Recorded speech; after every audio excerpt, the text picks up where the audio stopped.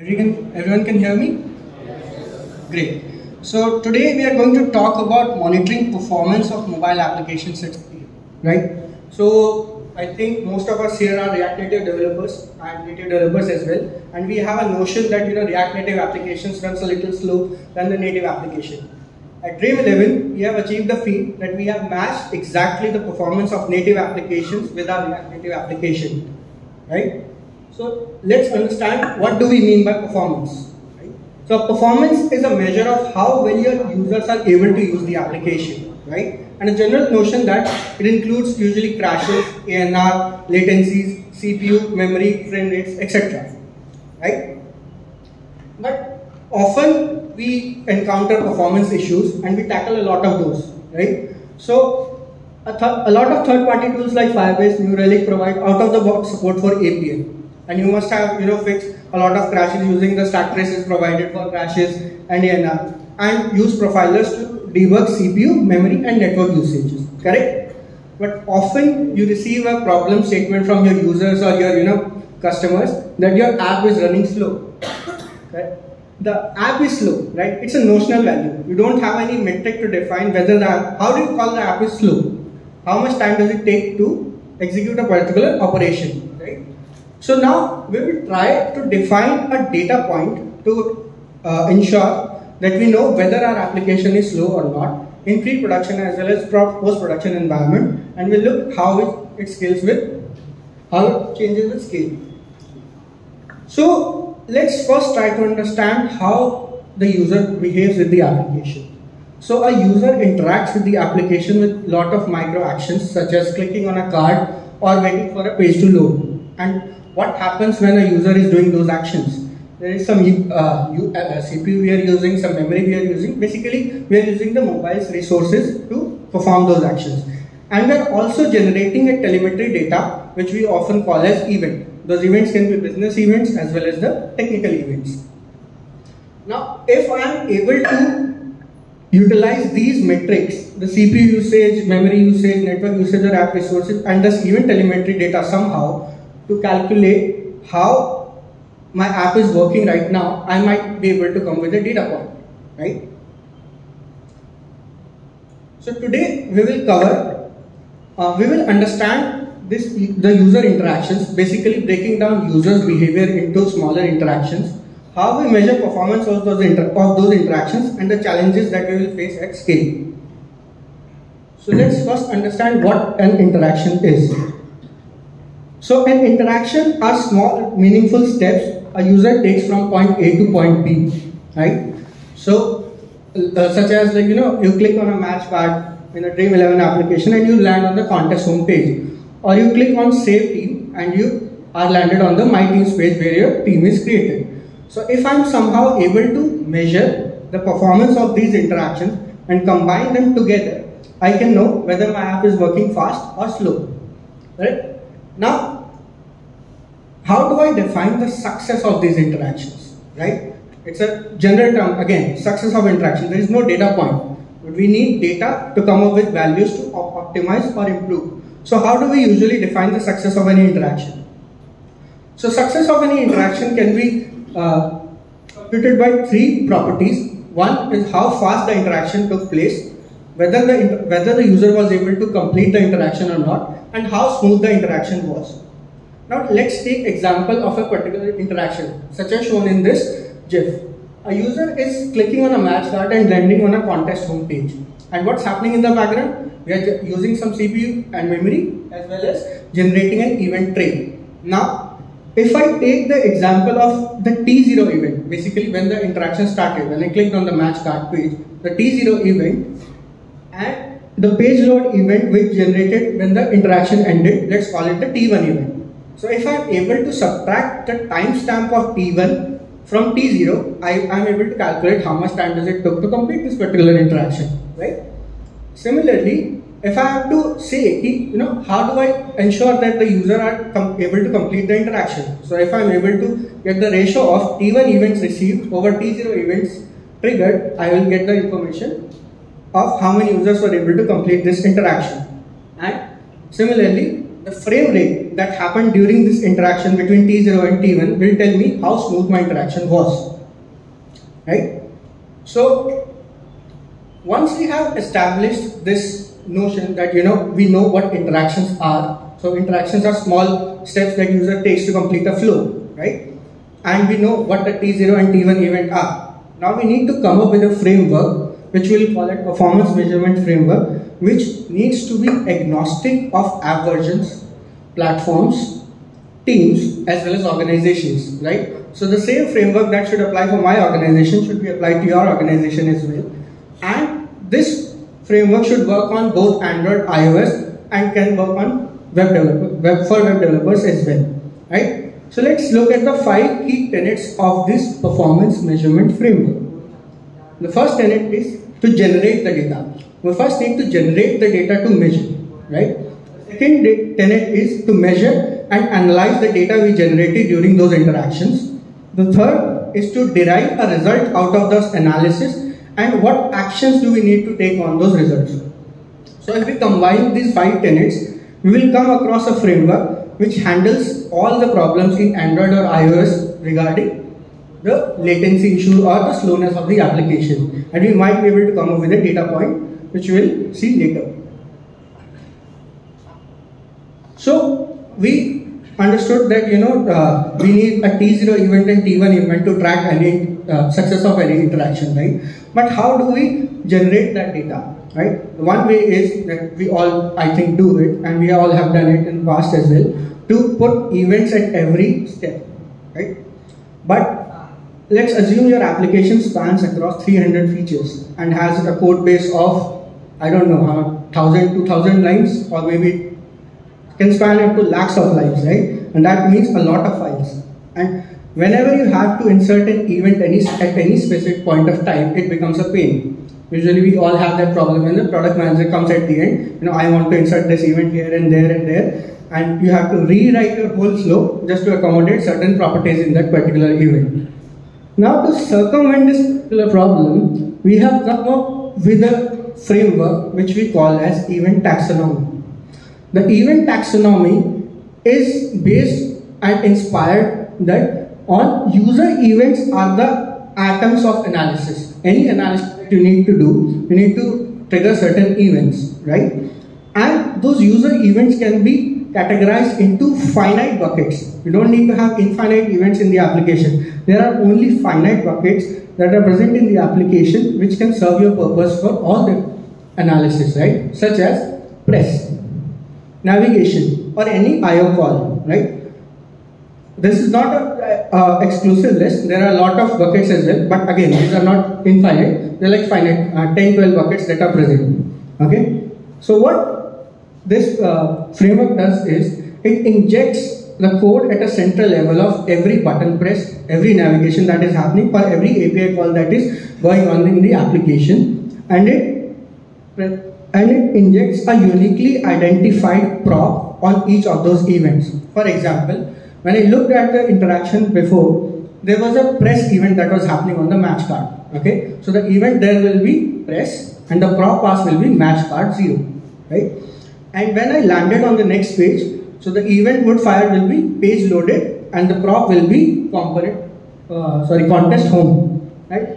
What I have done here is, I have auto-instrumented my whole application with a finite line of codes, and every new code that is being injected in the application need not to write any additional code to trigger events. So that serves for business use cases as well as technical use cases, right? Also, this provides you with a fine-grained control over how many data you want to emit at the production level. At Dream11, we have around 250 million users across the application, and our peak concurrency goes as high as 15 million. That means 15 million users are trying to access the application in 1 minute, right? And consider if one user is generating 1000 events in a session, how many data a 15 million users base is going to generate. So that means huge amount of data is being generated at production. So we definitely need fine-grained control. And as we discussed the earlier implementation, it requires zero dev effort. So developers are technically happy. And what it also does is, since it's generic events with props which are also can be passed at the runtime, it empowers you to track any interactions at any point of time.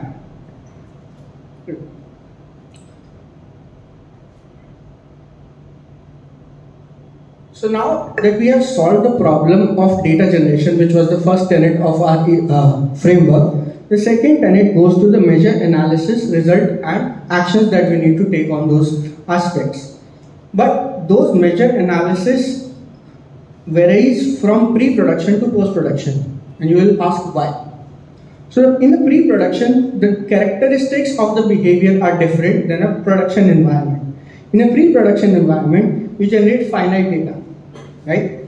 Basically, how many times you are going to run the application? Maybe let's say, odd case 10,000, but that's even too high. We all, whenever we are testing our features, we like try to run the application 1 or 2 times, and we are done with it. The environment is controlled. You don't have infinite number of devices, right? In Android, as I last checked, the Android framework supports around 18,000 unique devices, right? But in our pre-production environment, we usually have 1, 2 or maybe hardly 3 devices that you can test your application on. Similarly, now when we have finite data and control environment, the measurement and analysis becomes critical. We need to define the numbers as something which are statistically significant. So, and what is a statistically significant number? So any statistical significant number has 3 properties. It has a mean, it has a standard deviation and an error rate. So our measurement and analysis are done on error rate, mean and standard deviation. And the analysis is done against certain thresholds, right? And the results usually are compared against thresholds, and our output is usually that the threshold has been breached. And the action that you need to take over these results is usually to attribute it to certain teams. For example, when you have a team of 400 strong developers, right, working on the same code base, you need to define which commit broke this particular interaction or which commit broke this particular issue. Okay. Now we know that we have understood how we can then generate the data. We understood the characteristics of this data, and we know how to measure and analyze these things. Okay. But how do I go on and do this? The app contains a lot of interactions, right? And if I go on manually, keep on running all those interactions, that is going to take huge amount of time, and my release will get delayed infinitely. So we need to come up with a system where the machines can do the work for us and the developers do the thinking. So let's look at a pipeline that we'll see to generate this kind of data. So this is how a pre-production pipeline to generate the mean, standard deviation and error rate for any run can look like. So you have your app build, whether it's Android or iOS, doesn't matter. Okay. You select a runtime. A runtime refers here is to the environment that you want to run in. For example, do you want to mock your APIs or not? What is the latency you are going to mock your APIs with? And what is the device that you want to run your application on? For example, the data that is coming on a higher end device and lower end device is going to differ. So we usually prefer to run our application on lower end devices. That gives us a pretty much idea of how it's going to behave for high end devices as well. So the developer now has an app build. He has selected a runtime. Let's consider it a lower end device. And now the magic comes at the iteration level. So whenever we are doing it manually, the maximum iteration that we can do is either 1, 2 or let's say if we are very generous, 10. But what this framework provides you is the ability to run your application 1,000 times. And what it helps, when you're running this data 1,000 times, it is calculating the T1 minus T0 of that data. Remember, we talked about interaction and how we can measure how fast the interaction is. Now, this pipeline is generating T1 minus T0 data of this particular interaction going from match card to contest home 1,000 times, or let's say 100 times. And it's calculating the mean, standard deviation and error rate on that data. And why are these standard deviation and error rate are important? So if your standard deviation and error rate is high, that means your data is not statistically significant or relevant, because there's a lot of variety in your data and you're not able to attribute whether this is the correct value or not. So we are looking for lower standard deviation and lower error rates. Now this further is done, goes through the analysis. Now, as we talked earlier, right, every runtime has a different baseline. For a faster device, the baseline is going to be lower, and for a higher end device, the baseline is going to be higher, right? So the analysis funnel pulls the baseline data for the specific runtime, and it also fetches the thresholds required for that particular interaction. For example, I do not want my interaction to have 100 ms increase in every release, right? So my threshold here is going to be 100 milliseconds, and the baseline for that could be 2000 ms or something like that. So your thresholds and your baseline needs to be defined in junction. It is not possible that you can have 100 milliseconds of baseline and 100 milliseconds of threshold, because making the data relevant is going to be a big challenge there. So define your thresholds according to your baseline, and once you have that threshold, you have the mean, you have the baseline, you can do a simple mathematical calculation and tell whether a threshold has been breached or not. And once the threshold has been breached, you can simply just notify the teams. Your commit broke this particular interaction and it's going to cost us in production. So make sure this either this is fixed or remove your commit from the master branch, right? And how many times you want to run this pipeline? It completely depends on you and your use case. Some people prefer to run it on every commit. Some people try to run it on, let's say, after every 2 hours. Sometimes it runs nightly. It's just a function of cost, how much money you are willing to spend on this particular interaction, because the core principle of this system is to scale indefinitely, right? Infinitely, sorry. Now let's look at the data generated by this particular pipeline. As you can see on this graph, the x-axis represents the count of the iterations that we run. So here we ran this data for 200 iterations, and the blue line represents the data generated for each iteration by this particular pipeline. The standard deviation, mean, and error rate are also displayed in this particular slide. You can see the error rate and the standard deviation is very low, which means I simply say that my interaction is taking 0.409 milliseconds to complete. And now I have a data point to measure how fast my interaction is. Now, what it helps you with? So it gives you certain strategic advantages. So when your users are coming, or when your customer success team is coming to you with issues like, the app is running slow, or any product manager is coming running for your life, then you have made the application slower or not, you can simply say, the data does not say the same. How can you say the application is slow?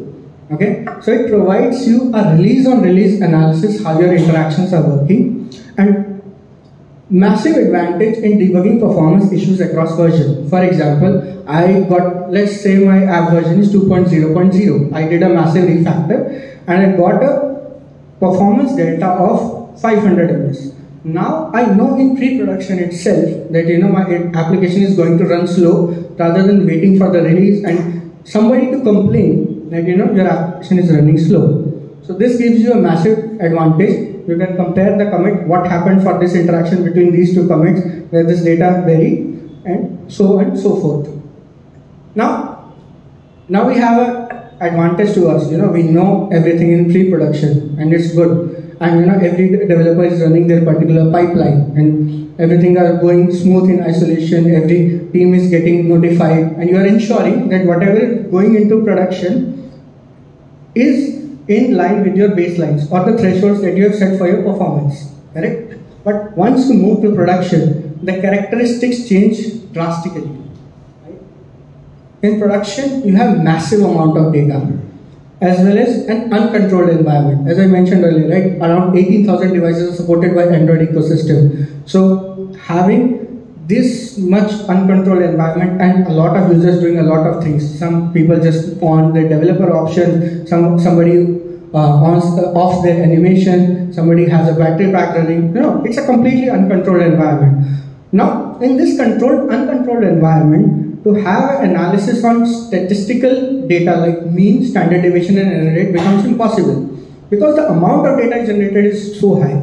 The iterations that are running in the applications are so high, and the data that you might get will become irrelevant there. So in production, we conform to P95, P90 and P50 values of the data coming. And the result is a trend, how the P95 has worked over the time. And the action you usually take is the change in that trend. For example, if my P95 dipped to, let's say, 100 milliseconds for 1 minute, right? That means something is wrong somewhere in my application, right? What do I do then? Earlier I used to attribute to a certain comment, certain teams. In production, we create incidents. An incident is nothing but a group of people who are responsible for the on-call processes as well as the team leaders that are going across the application. So an incident is created with the relevant teams tab, and they can know, this particular interaction had a dip in 300 milliseconds. So this particular interaction usually deals with these finite microservices, and let's include all people to debug this issue as fast as possible, right? Because in production at Dream level, our goal is to reduce the MTTR drastically. Now, let's take an example, right? You all must be fan of IPL. Dream 11 is a big fan of IPL, by the way. So during the IPL final, from 7 PM to 7:30 PM, when the lineups are announced, we get a huge concurrency. As I mentioned earlier, the 15 million concurrency. That means 15 million users are able to use using my application in 1 minute. Now, if on a particular critical interaction, such as let's say match card to contest home click or a join button to join the contest, there is a dip of 100 milliseconds in performance, right? That means some users are not able to complete the flow in finite time, and I only have the half-hour window to generate the maximum revenue possible, correct? So if I am able to detect those 100 millisecond dip in real time, I'll be able to notify the teams immediately, and they will be able to take actions accordingly and recover the system. Plus, this also gives the earlier pre-production analysis, ensures that I rarely have this issue in production rather than an occasional occurrence. So let's look how the production pipeline is going to evolve with scale. So in pre-production environment, we had a finite system, right? We had a runtime, we were selecting number of iterations, but such luxury are not afforded in production. In production, the amount of data generated is massive, so we require massive systems to handle that kind of data. So the first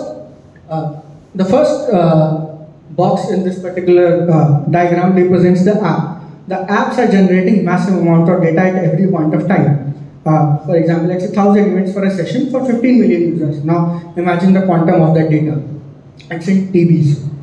Okay, the apps transfer the data to the proxy service, which is responsible to ensure whether the request their app is sending is authenticated and ensures a particular sampling whenever required, because scale breaks everything.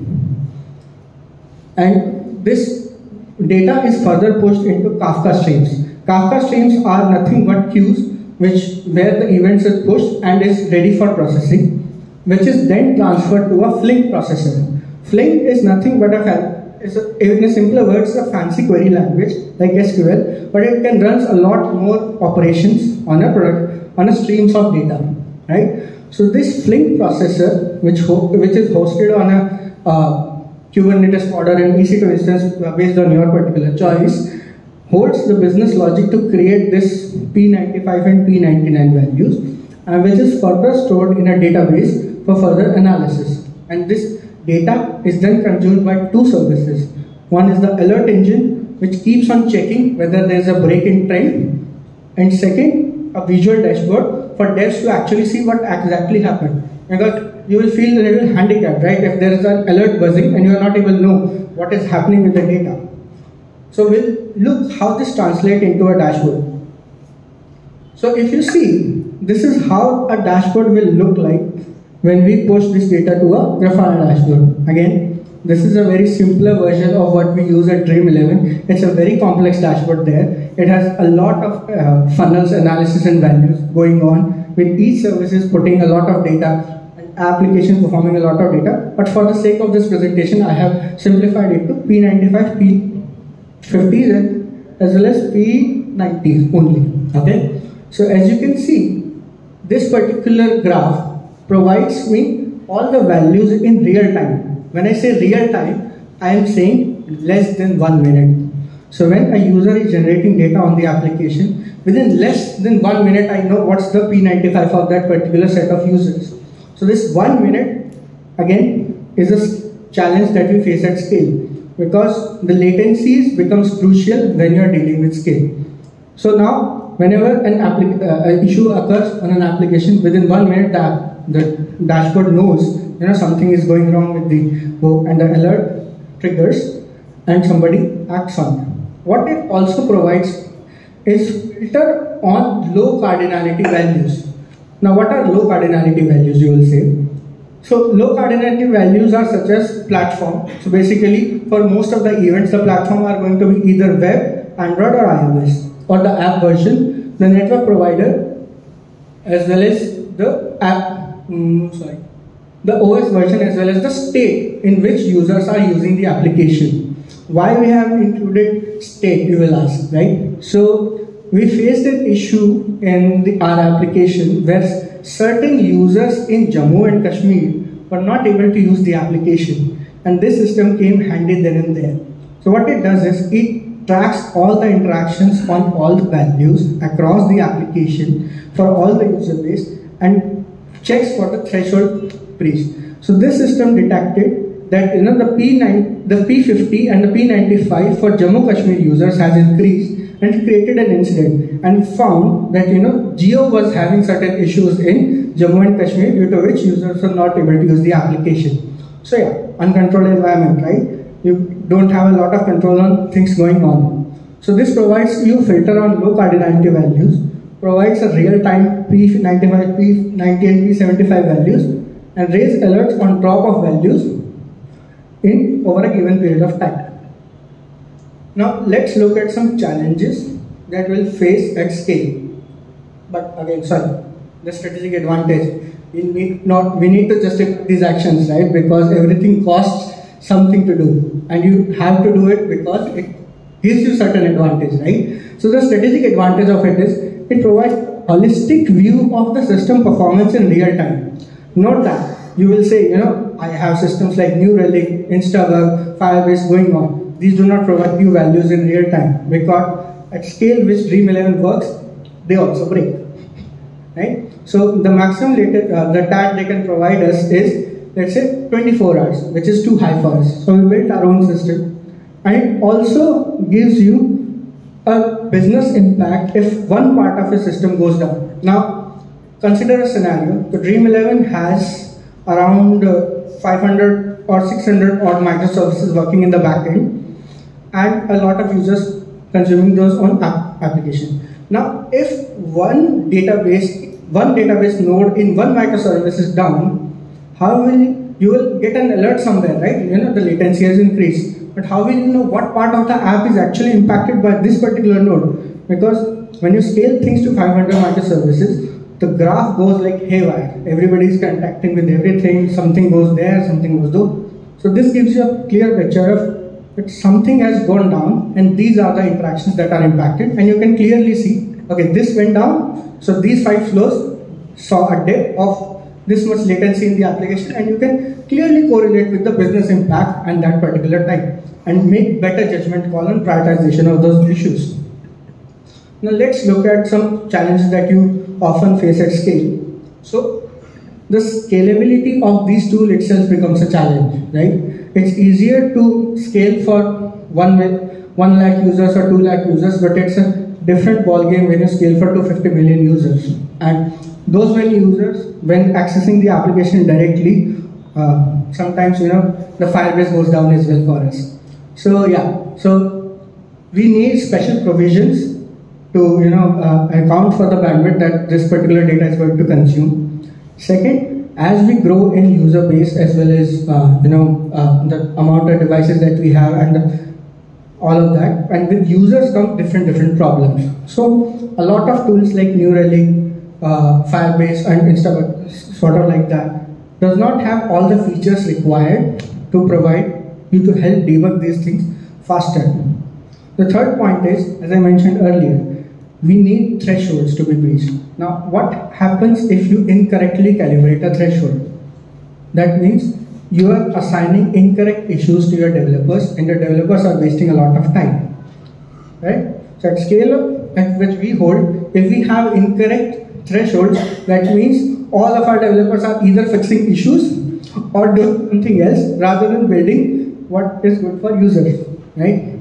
And the fourth is the latency in data processing. As I said, right, so many application users are pushing data to it, and my system needs to process it with a latency of 1 minute. But what happens if I push the latency to 5 minutes or 10 minutes to optimize, right?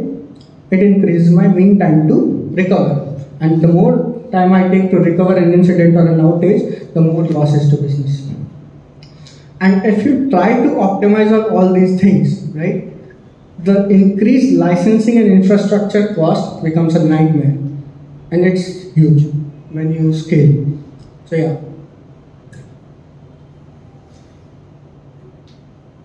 So I earlier talked about, so this is what it for the performance aspect of the application and how we usually monitor the performance of the application at scale in pre-production and post-production. And now I'm going to talk a little bit about Dreamsports Labs as well. So Dreamsports Labs is an open source initiative where we empower users to use the tools that we use internally, as well as try to maintain a lot of abandoned libraries which are used by the community. You can go to this link, you can search for Dreamsports Lab on GitHub. You will see, we are, as Kunal also mentioned, we are maintaining fast image. We have recently released a wrapper for MQTT on React Native. And the third part is, those of you who are React Native developers know that there is a React version coming every 6 months, right? Now, if you have to take a call whether to upgrade my React version or not, you need to do certain performance benchmarking as well, right? So we have recently launched a website which gives you a comparison of performance benchmarks of all the versions available starting from 0.7.3.0 over the scale as well as the methodology adapted by the React Native team itself. So you can see the graph there and compare how your React versions are going to perform when you upgrade your application. That's it, guys. I think I have taken a lot of time today, but yeah, that's it from my side. We have